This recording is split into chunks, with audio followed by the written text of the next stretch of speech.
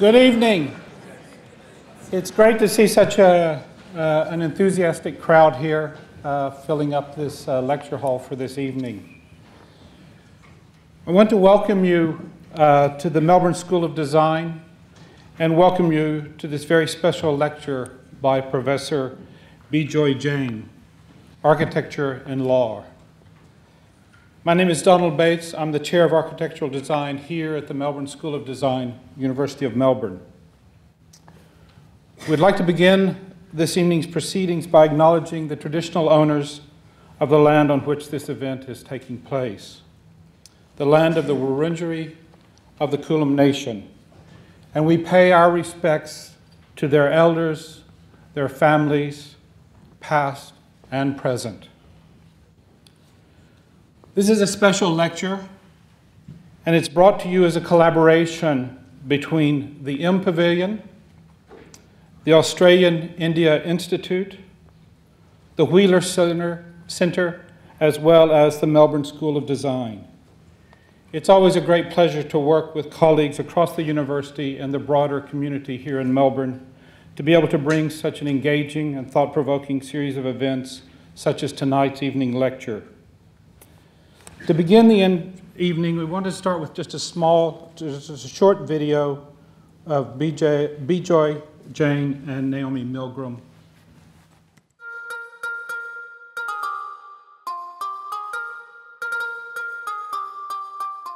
Bijoy Jain is one of the world's most fascinating and interesting architects. I'd been thinking about an Indian architect for MPavilion and started to read about the work that he'd been doing with Studio Mumbai over quite a long period of time.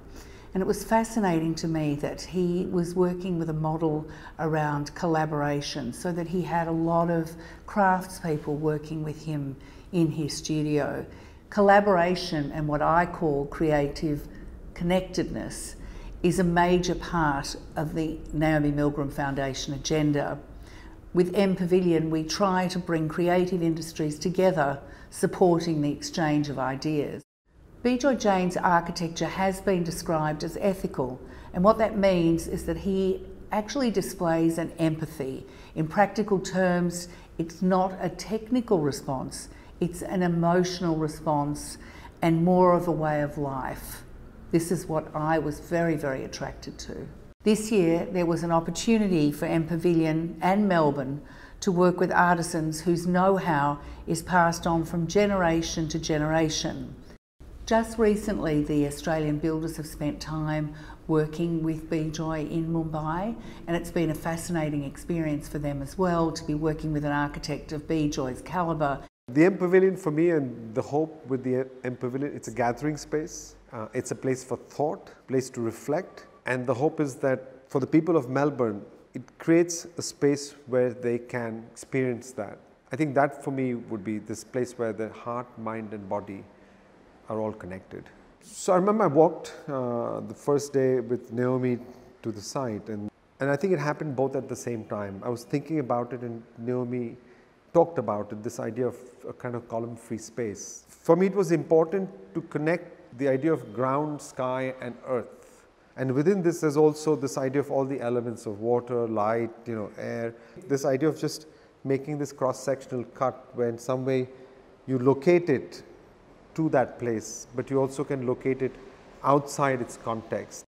And something that I'm more curious about, that we're all fundamentally connected from the same place. And it's a universal one. In this case with the MPavilion, this whole idea of the Australian red ochre, by just lifting it up, the same mud that you stand on is now on top of your head.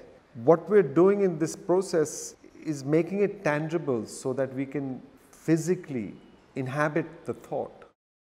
I look at this structure more as an idea of scaffolding, but I'm interested in this idea not of the physical scaffolding, but that it suggests a sort of an idea of a manifold, where the structure in some way is communicative of something that one builds on. It's a constructive space, or by that very nature, it is then a creative space. Coming back to the MPavilion structure, why bamboo? It's easy, it's light, it's agile, it's robust. For me, what's important is the phenomena, the nature of it, not so much the materiality of it, but more the nature of how it allows us to be. At a certain point, it transforms.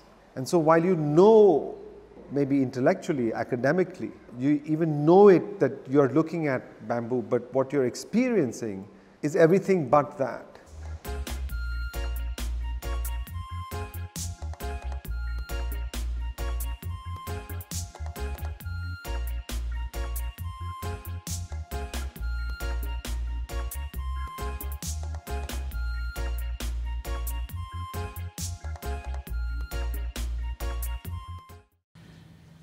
It's now my pleasure to introduce Craig Jeffries, Director of the Australia-India Institute, Australia's only national institute dedicated to the research and analysis of India. Craig is a former professor of development geography at the University of Oxford and official fellow of St. John's College, who in 2015 decided to move to Australia, to Melbourne, to lead the AIA as a director and as a unique opportunity. Craig is the leading authority on South Asian youth and also writes on Indian democracy, educational transformation, globalization, and the social revolution that he sees occurring across India in the 21st century. Since his arrival as director of the Australia-India Institute, Craig has obtained funding for 10 postdoctoral scholars. This new generation network will work on different aspects of contemporary India in different Australian cities and thus revitalize Indian studies in this country. Please join me in welcoming Craig Jeffries. Craig.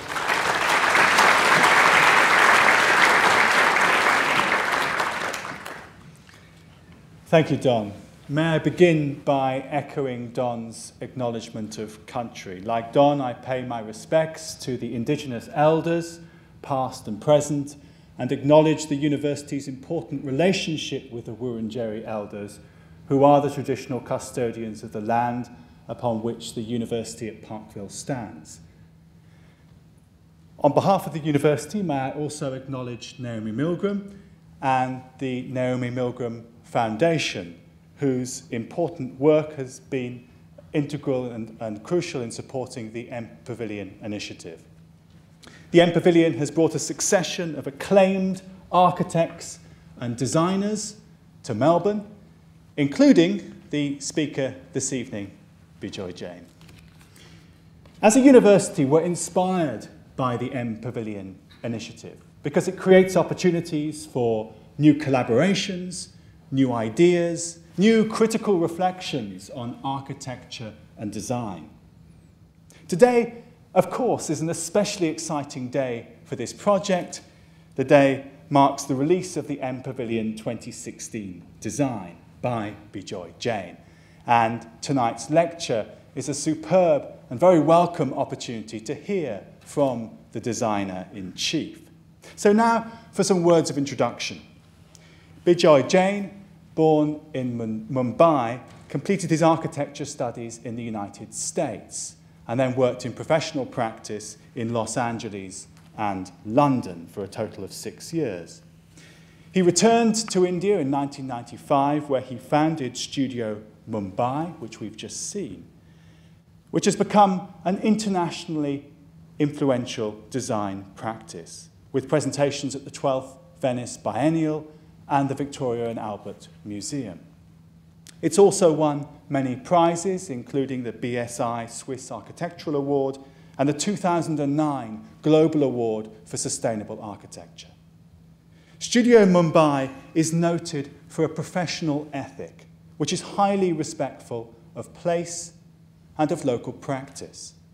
It fosters use of traditional skills and local building techniques and encourages a close relationship between land and architecture. In the words of one newspaper commentary at Studio Mumbai, Bijoy Jain has begun to create structures that deeply inhabit their environs rather than seizing space from a landscape. This evening, Bijoy will speak about some of the philosophy which has inspired him and his work with Studio Mumbai, including local knowledge and traditions, or law, that's law, L-O-R-E, rather than law, L-A-W. Appropriately, then, the title of his talk is Architecture and Law. To deliver tonight's lecture, please welcome Bijoy Jain.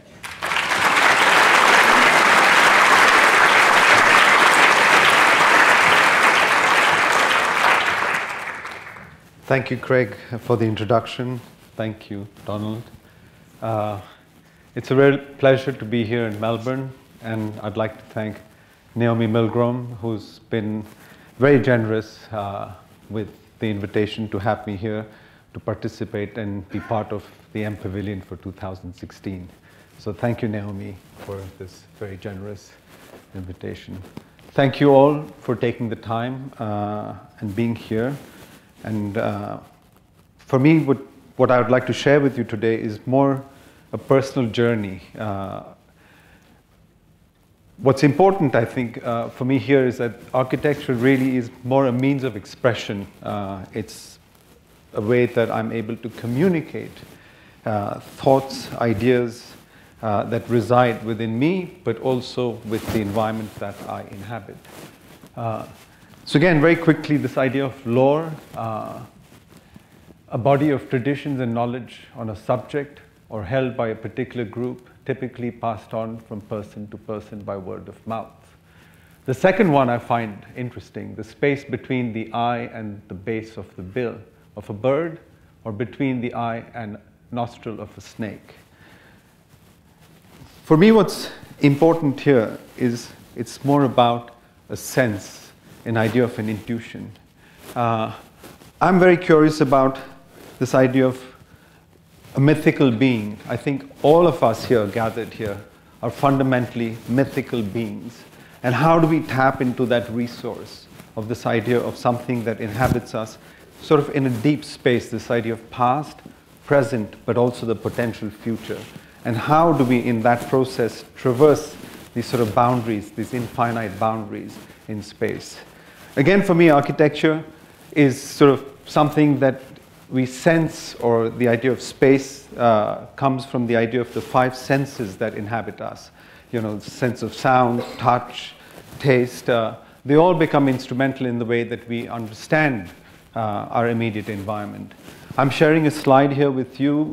This is actually in a mine out in Rajasthan. There was a flood, and I often say that, you know, the idea of an aqueous foundation, that civilization is built on an aqueous foundation, one that's in continuous flux, in a state of between the ebb and flow. The next slide, here, it's quite interesting. Again, for me, just to sort of put things in perspective, I work in a country with 1.2 billion people, in a city that has 22 million people that inhabit the space. And I think for me, what's curious about India is not the sense, it's the sense of chaos, but not in a sort of negative way. This idea of, you know, something that lies between a yes and a no. I'm sure if you've spoken to Indians, or if you've been to India, and you ask a question, you'll kind of get this nod of this head, you know, and you ask, are you saying yes? And again, you get this head. And this sort of idea of, you know, between a yes and a no. You could ask the same question on a Monday and get a particular answer, and ask the same question on a Wednesday, and you'd get a completely different answer, and they'd sort of look back and you say, why did you not ask me this before? I think what I'm suggesting here, it's more about the idea of gesture and manner. For me, that's really what is being communicated, you know, the gesture of the body, the gesture of the speech, the gesture of the hands. So these are sort of things that are important for me. Again, we're at a sort of, you know, the economic growth in India in the last 20 or 25 years, it's a sort of a juggernaut. And for me, what's interesting is that I think if you're organized, you know, in a way that if we all in my country had, you know, numbers, or we were sort of specifically defined, we would implode as a culture. And this slide that I'm sharing with you on the left is quite interesting because for me, the idea is that how do two parallel economies exist? Again, one of the important things that I'd like to share is that fundamentally our sense of time is more connected to the idea of lunar time, this idea of the moon, the cycle of the, the relationship between the sun and the moon. That's really how I understand civilization evolved. It's only very recent, it's a few 400 or 500 years before Greenwich Mean Time was introduced. Of course, that is the operating system today, but that's what in some way governs us. But fundamentally, I believe that we actually move between these two aspects of time. And so the slide on the right demonstrates this is actually sand that's being dredged in an estuary on the sort of mouth of a river. They can have these boats, they're fishermen, and so this is another occupation that they do when they're not fishing. The boats go out in the low tide. There's no machines, no motors, so licenses are not required. They dredge the sand, and in the high tide, then they bring that back in. And then you can see the trucks, up on the right there, which in some way, there's a sort of organization that begins to set up. So this idea of also the idea of civilization being built with this idea of an ebb and flow, and how that becomes instrumental in the construction, of a city. So just these are sort of images that sort of inspire me, that sort of are motivations of why we do the things that we do. The slide here on the left, this particular image, again this idea that which one came first, the ramp or the stairs. There's a motorcycle now that's part of the household, and in the evening it's brought into the living room as a sort of prize place. It has a sort of important space in the living room. So the ramp has actually been introduced much later. For me, what's interesting is the ability to negotiate this space where you displace the sense of which one came first. They both in some way coexist. The rock on the right, this is in Hampi. I'd just taken this picture several years ago. And for me, what was interesting was, Hampi as a place, it's an entire city that's just been built with one singular material. This whole idea of an economy of means, path of least resistance, of making things. I think for me, the interest comes from this idea of how do I conserve my energy, and by locating the sort of genus loci of a material, have the ability to sort of open it, sort of like splitting an atom. But anyway, you see these sort of, little holes or these sutures in the rock. The wooden pegs are driven in, water is poured on those wooden pegs, which I found out much later, and then the rock is split. Very simple device. And an entire civilization has been built in this manner. This slide I particularly like. This was in Rajasthan. I had taken this because I was curious about these pitchforks, perfect representation of the hand. Again, for me, the hand is important, not so much in this idea of craft or the idea of making, but more importantly, what's transmitted through that. And I think, all of us gathered here, the first thing that touched us, the first thing that the moment we took our first breath, it was the hands that actually invited us into this world. And I think that connection is quite deep. So it's not so much about, it's not so much about what the hand makes, but the manner of how it makes, what's transmitted in the process of making or the process of touch, I think is important. But anyway, this idea of the pitchfork, I was exchanging money with the gentleman on the right with the yellow T-shirt, and it was quite odd because all his colleagues and cousins and uncles were dressed in the sort of more classic linen sort of cotton shirt. And I said, how come you're dressed in this yellow T-shirt? And he goes to me that, these salesmen, traveling salesmen, things are changing now in the country, and they give these T-shirts away. So I couldn't really argue. It's a warm climate. The T-shirt works well. And I exchanged the money, and the next thing I know is he sort of puts his hand into the T-shirt, and I look at him and I say, how did you do that? So he says, well, I took it home. My wife cut it up, sort of Lucio Fontana cut, and lined it with a beautiful satin, pink satin pocket, because he doesn't wear pants. It's a sort of linen, cotton linen cloth that's wrapped around, so there are no pockets. For me, what's interesting is a certain lack of prejudice.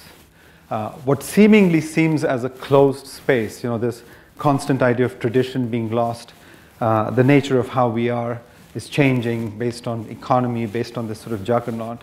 And for me, what I find interesting is a lack of prejudice that enabled a potential of a third opportunity where both these aspects can coexist. You know, the label on the T-shirt and the pocket sort of both coexist. I think my interest lies in the confluence of the possibility of these two.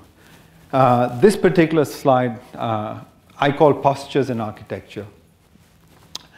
And what's important for me here is more the space in between the hands and the feet. It's a sort of completely, it's a complete cycle. But again, importantly, it's this space here. It's this space here. It's that space. It's this space here. And I think what I want to share with you is this idea of an empathy.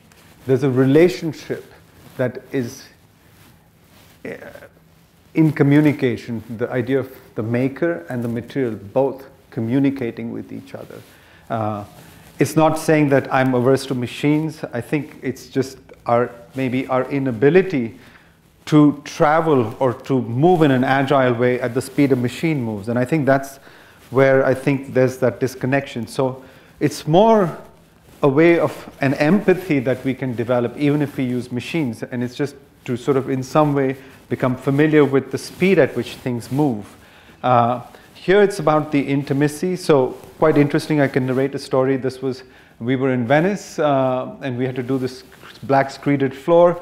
We had the Italian contractors who came with a can of paint and we said, well, that doesn't make sense. I don't think we can achieve what we intend here. I was there with a colleague and an apprentice of mine at that time. He was American, and 10 carpenters. But we had to do a work of these masons. It was normally the floor was laid out by my masons. Now what was interesting was that they said, well, I think we can do it. Because we watched how they mix, you know, the pigments and et cetera, the materials. So I think the question that I'm asking here is that maybe the postures that we take, you know, methods of making are possibly lost. And I say that because that's when the question sort of arose in me. Because what it required was for us to sit like this, down on our haunches, and work the floor for about a couple of hours. I tried to go down on the floor 30 seconds and I was back up. Sam barely made it down to the floor. But the carpenters, you know, worked there, you know, continuously for 2 hours. And again, it was this idea of that intimacy. And they were actually able to work the floor. So just a question that what if in the postures that we take, and again, not just physical postures, but more a metaphorical one also, that methods of making, methods of, you know, tradition that we call are lost. For me, it's not really lost. Possibly they're obscured in time. I don't believe anything is lost. This is an interesting video. I don't know how to...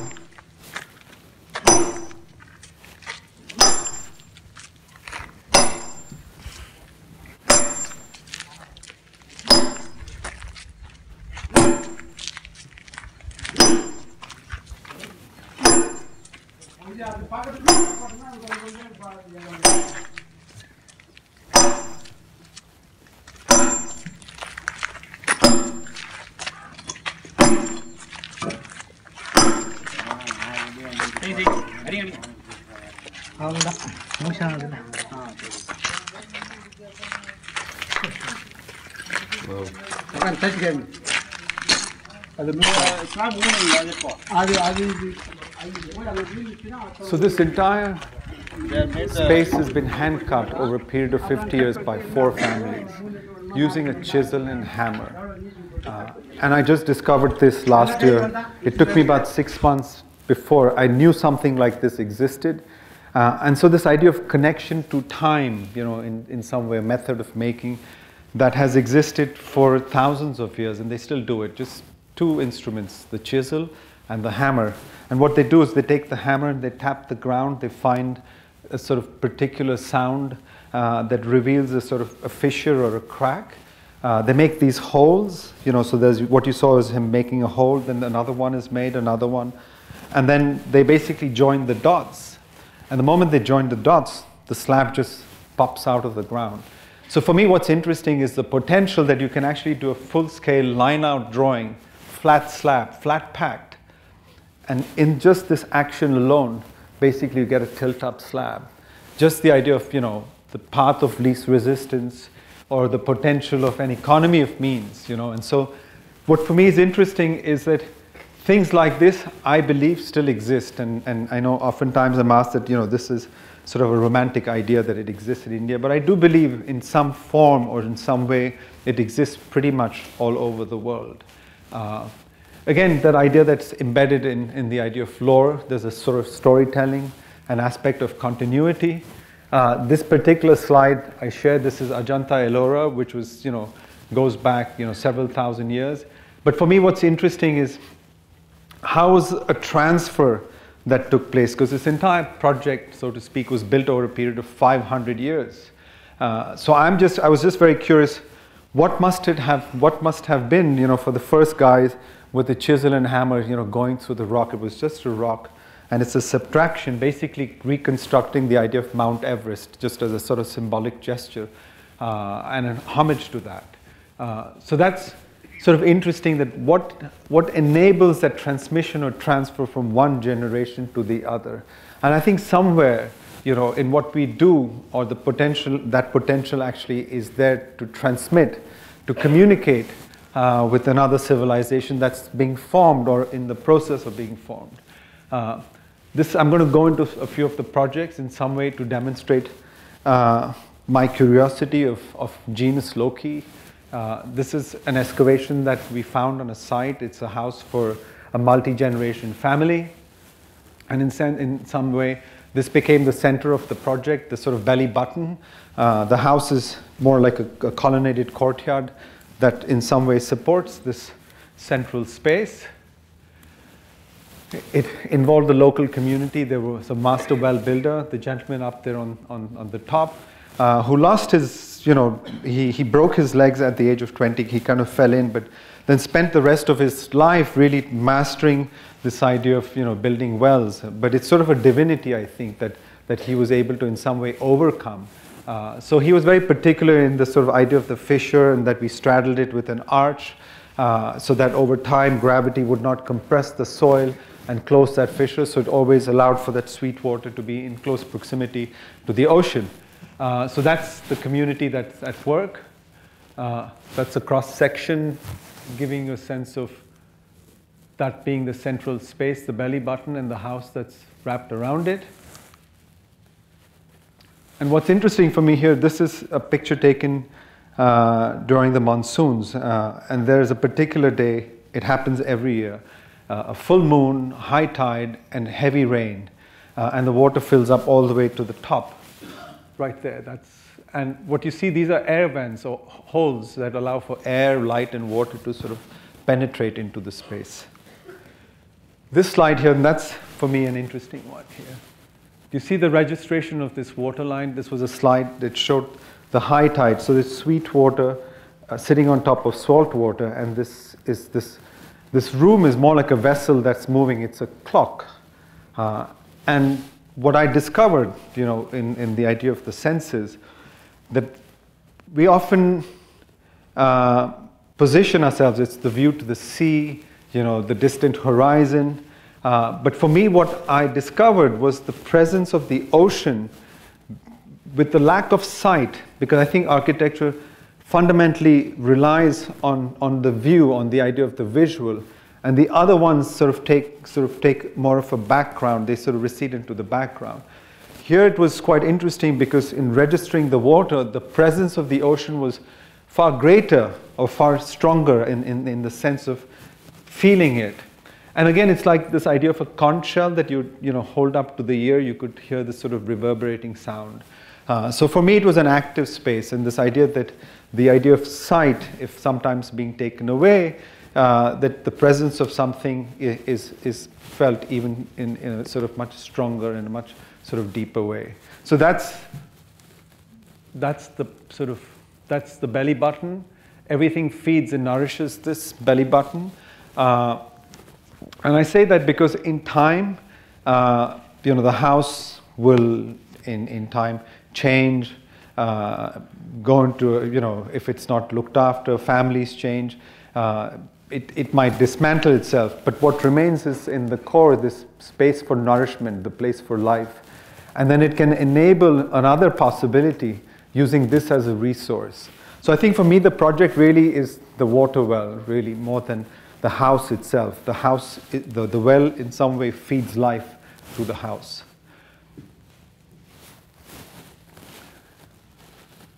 Gravity, the force that attracts a body towards the center of the earth or towards any other physical body having mass.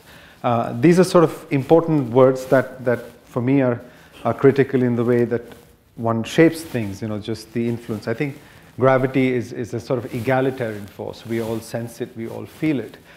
It's a matter of how we negotiate gravity and in some ways suggest a sense of lightness. So again, it's this constant negotiation of this force. This is a project in Ahmedabad. Again, what was important, it was a space that was inhabited by 40 or 50 wild peacocks. They'd been there for years. And what it meant was that if we had a lot of movement on the site, it would possibly potentially drive these peacocks away. So the whole basis of the project was developed by actually with the idea that no trucks leave and no trucks come in. The foundation itself, the excavation that was made, the soil or the sand that came from that was used to produce the bricks of the house. They're sort of more like these plates. And it's again, these are 3 houses with a central courtyard, a multi-generation family again. India has, we still have this tradition of large families that share, the public space that remains common to them. And so all the material basically came from the ground. So in some sense, the project in a way emerged out of the ground. Again, I brought gravity at the beginning because for me, what's important, every subsequent monsoon, the house in some way gets pushed in, just carefully, just slowly nudged in, where it then finally settles. And in that process, the trees, the landscape, all of that, in the nurturing and in the caring of the house, the trees sort of provide an opposite force. And it's sort of, that's for me, this idea of, gravity, that there's an opposing force that in some way creates a sense of life to the house or to the project.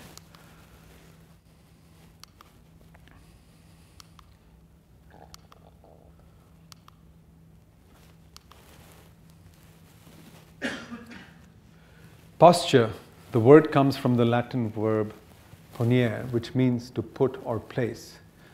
To observe the concept implies an implicit understanding of the carriage of the body as a whole, to approach, attitude, or the positioning of the arms and legs in relation to the object which is being manipulated. This is suggested here with a project that was done up in the mountains. This is up in the Himalayas, 8,500 feet. And it was a travel lodge. Visitors would go there and then travel and have village walks around the area. That's the plan. There are these 4 units, the main central unit, which is the living, dining, and the common space. What was important here was that it was land that was leased by the farmers, and it was very clear. The farmers said that nothing concrete could be built here. It had to be transient.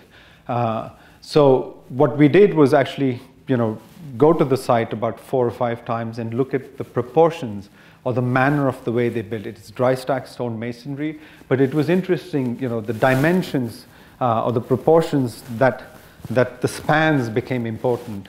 So here's suggesting, again, here it's being built as per the seasons, the sort of cycle of the monsoon, the winter, and the summer, because in the winter time they don't work.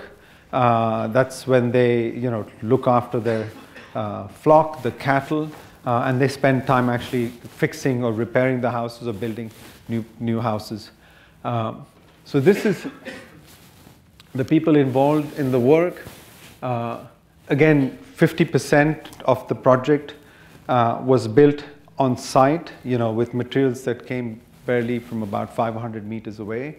And then what we did was we actually carried the timber that you saw earlier from the plains. And it was a sort of joinery system that was proportioned on what a person could carry, because there's no car or no machine that can take you there. It's a sort of 2-hour walk up into the mountains.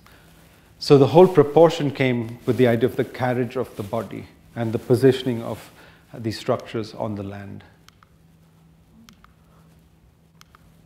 For me, this slide is of particular importance because in that, this idea of lore, this idea of foundation, this idea of impregnation that exists. Of course, this is something that was fictional that we made up, but these walls are sort of remains of a settlement, of some sort of, organization of how the land was traversed, be it human or animals, and the idea that one can continually occupy it because it's a 10-year lease. They've extended it for another 5, but the potential that might then be dismantled and this continues to be absorbed by the landscape, or the possibility that something else can be built upon.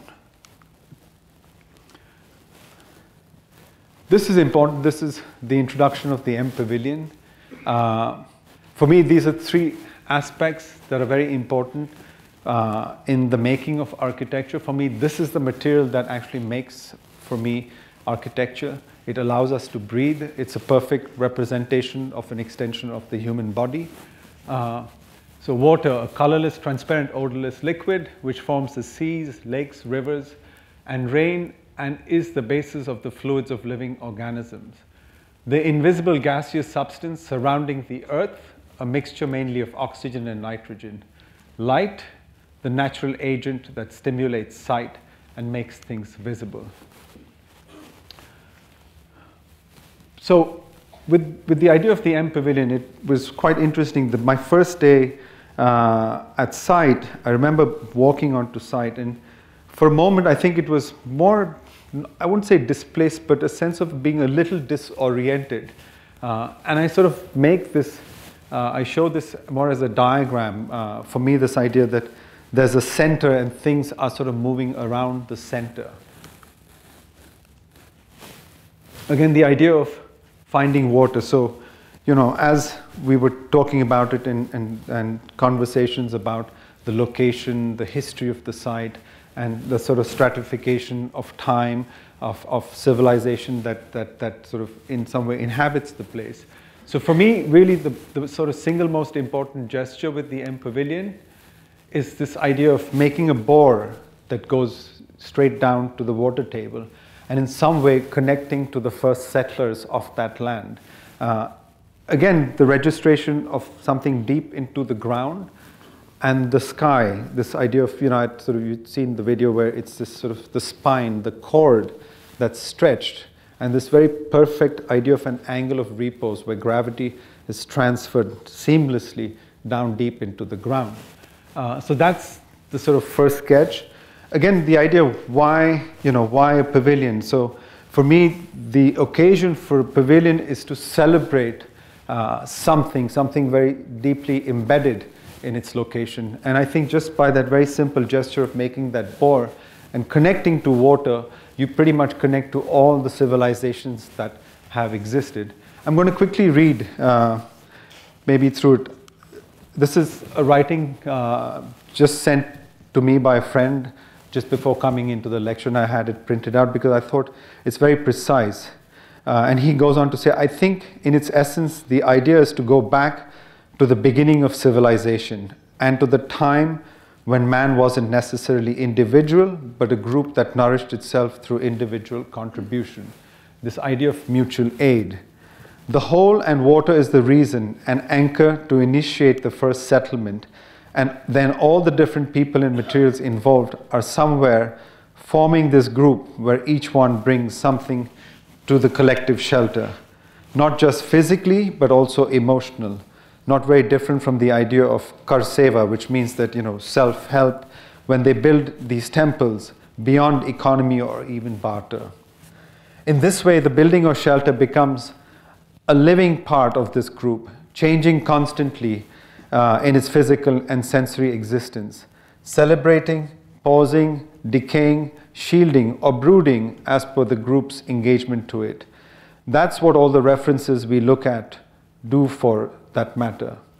In this sense, I think the pavilion becomes congruous to its own references or even predates them. It becomes of another time. one that has always existed and one will continue to exist whether or not the contemporary culture acknowledges its presence.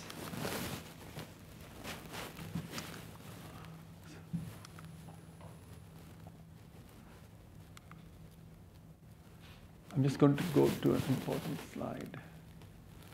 Yeah. And for me, this is the part that's critical. That's the board. This is a model.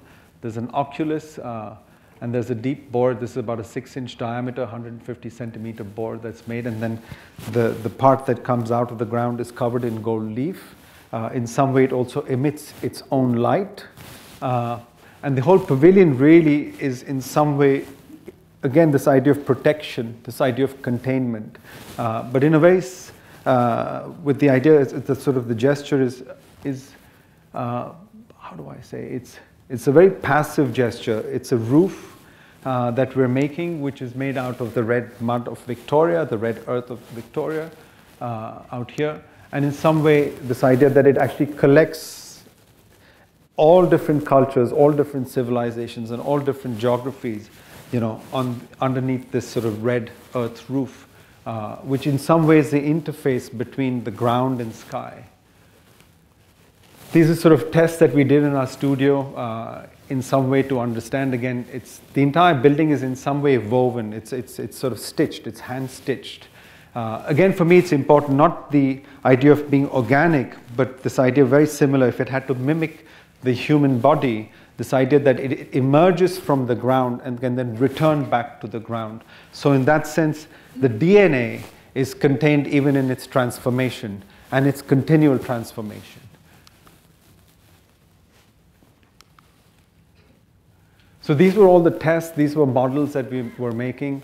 This is something I discovered, and it was quite unusual because I had just moved house after 20 years from my studio that was in Alibag, and I had to quickly make a space within 2 weeks. And these were actually forest dwellers who live close by and adjacent to the property. And what I discovered the night that I slept in this roof that was covered with mud, it was just these sticks that they find in the forest, and they're woven together with hemp. And then they apply, it was applied with cow dung and mud as a binder. But what I discovered in the process, having slept the first night, that when I woke up, I thought I had slept outside. There was no sense of actually being contained in an interior space. And for me, what was interesting in some way was the ground was lifted up, and in that space was contained air, light, and water, atmosphere, as we would call it. And that became the sort of inspiration or the sort of instigator to make this sort of gesture here in Melbourne.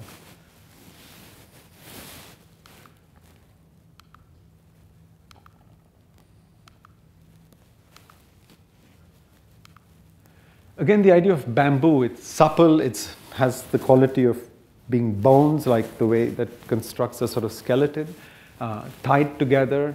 There's a sense of binding. Again, the idea of the hand that touches every part of the building. And for me, that's important because this idea of embodied energy. And I know for me at least, if I stay in that practice, stay in that process of this constant sense of touch and the transmission through that sense of touch, something is received or something is embodied in the building that in some way when we participate, it emanates. There's a communication that potentially will occur. At least that's my faith and belief, and the endeavor is to continuously work in that idea.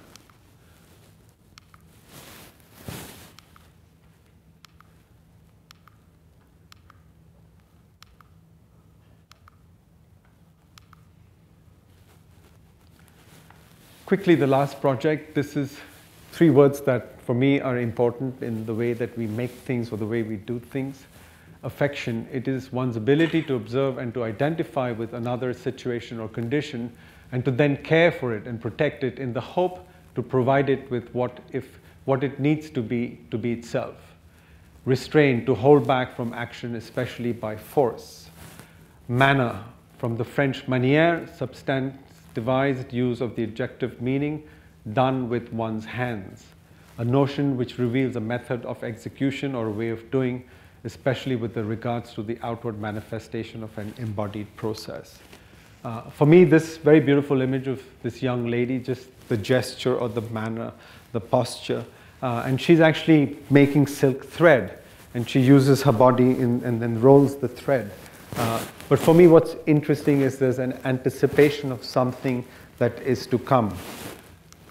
So she sort of became the inspiration. This is quickly the last project I'm going to show. It's a weaver studio in the northern part of India. It's a Japanese lady who fundamentally farms the land. She grows her indigo. She has her own sericulture, so the silkworms are cared for. And then from that, she basically weaves textiles. So all the plants, all the trees, and the entire land is fundamentally nurtured. It's more like an idea of a way of life. This is the gesture. There's the clients and some of the participants that we're actually drawing the house, just suggesting the potential of the space. Again, this idea of stratification. This is material that's found. It's the riverbed. These rocks are what are used in the construction industry out there. So all the materials that we built this project with come from maybe a 50-kilometer radius. Also, a lot of the manpower comes from a very sort of close periphery. Again, the idea that a site in some way can reveal something that could have potentially been there. So I show this more like it's like a sense of an archaeology. There's a discovery in the idea of the excavation. For me, foundations are very important aspects of the building. It's not so much that you see them, but the fact that you can sense them, because what's above gives you a sense of what's below. That's the plan. Again, here the whole idea is that it catches the moon when it rises in the east, and so the gesture is actually, it's this gesture which capturing the moon inside the courtyard. This is the main space out here, which is the workshop space. That's the residence. This is the washing area, which is an extension of the workshop, the gallery space, dining and eating facilities and sort of infrastructure. And that's really the sort of shape of the land. And the agriculture takes place here and all the way here. So it's sort of in some way enmeshed with the whole process of construction.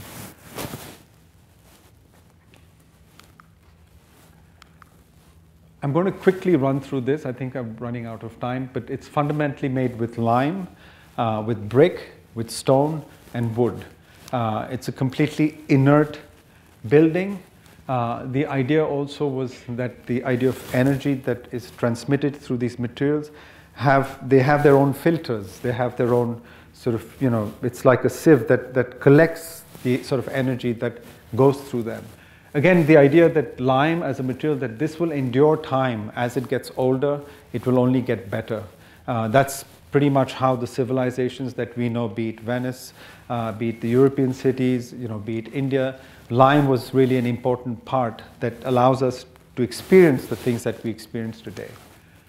Again, for me, it was important to demonstrate the possibility that processes like this are still available to us, and in a certain way, they can, in some way, compete or challenge other economies of building. So again, it was not so much out of nostalgia of returning to the past, but more the idea that it could be brought to be made present and a potential future. This is a structural test. That was my client, standing on the stone slabs doing a structural test. Bamboo reinforcement, which is then lacquered with the sort of black bitumen, and then that's covered with the stones and lime. So this is the whole process of building. For me, what's interesting, it's 4 acres of land, and the entire land has been touched by hand more than once. That means every grain of sand, every grain of earth there has been touched by hand. And just that idea of the caress or affection, I think for me that's important. The architecture in some way will embody that energy that's been put in. So it's all built in stone. So you see these are stone columns here. These are methods of building that are still prevalent. It's sort of like a timber joinery, but they actually do it with stone, like in Fatehpur Sikri.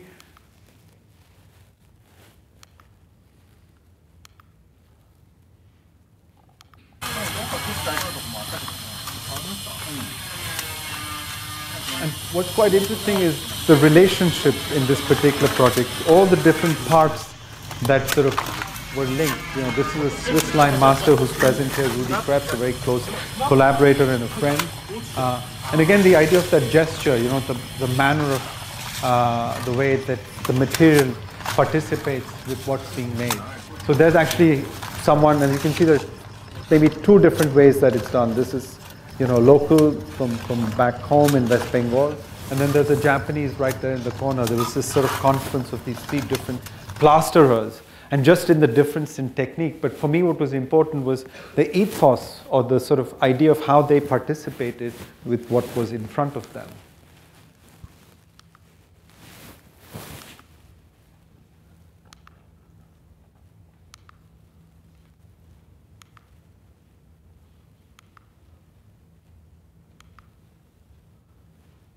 And that's quite interesting. So this is the gallery space, and that's actually a marble roof.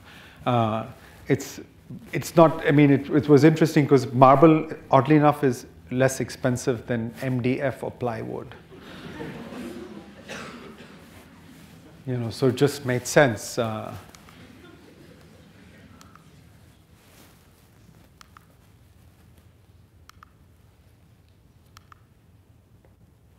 That's the indigo fields. This is now the third year. So what was interesting was she started farming the day we made the excavations. So this idea of nurturing the land, or the idea of cultivating architecture, I think for me is very important. This idea that we cultivate, and that's this idea of civilization through the idea of cultivation. That's the indigo from the fields.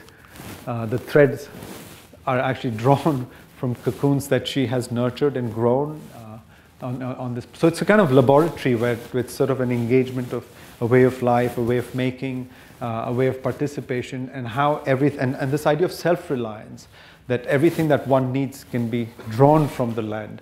Of course, what's important is how one participates with it.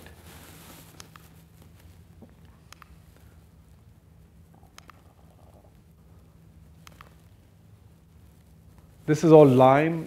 Rudy was very instrumental in the manner of the way that it was done. It was, you know, techniques that have built Venice, that have built Rome, that have built many cities in India too. But it was interesting that, you know, there was a transfer of technology, so to speak, from another place.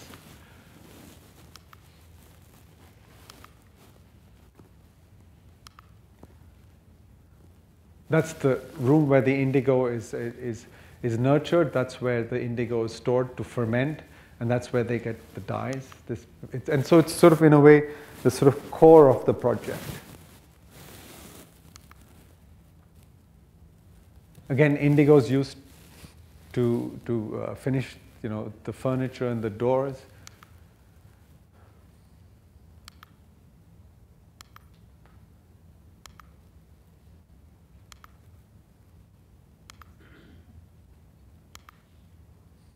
That's the space. This is the gallery space on the inside, and for me it was fascinating, you know, this idea of light that permeates through the marble. It sort of in some way distills the light. Light actually moves through a mineral, and the quality of that light, or the experience of that light, is very particular. And I think it was important for me just to have the potential to experience that, and the fact that it was so inexpensive to use these kinds of materials.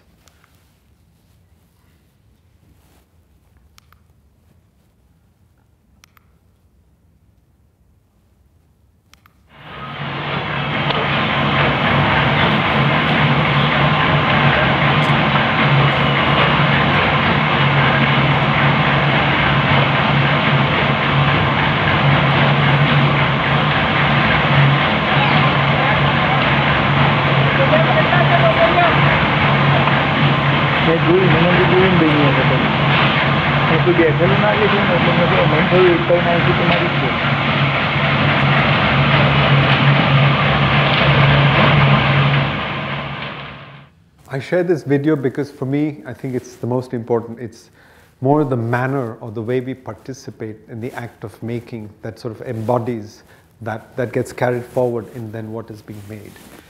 And I call this idea of movement towards the angle of repose. the angle of maximum slope at which a heap or any loose solid material will remain in place without sliding. Thank you.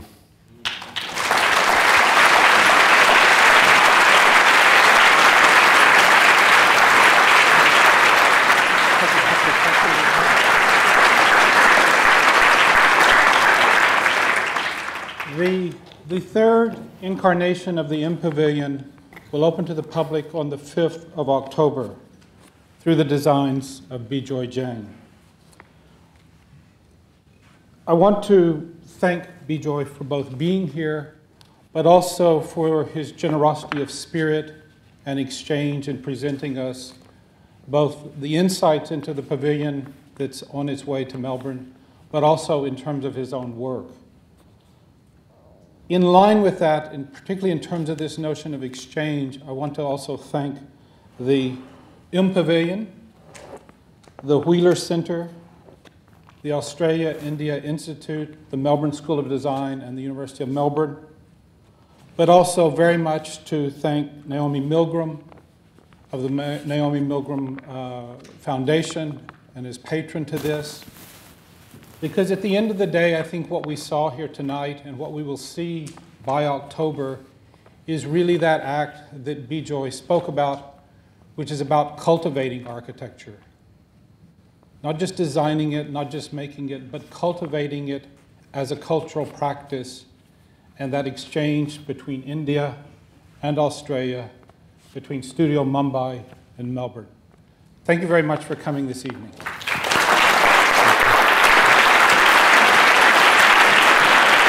Thank you. Thank you very much.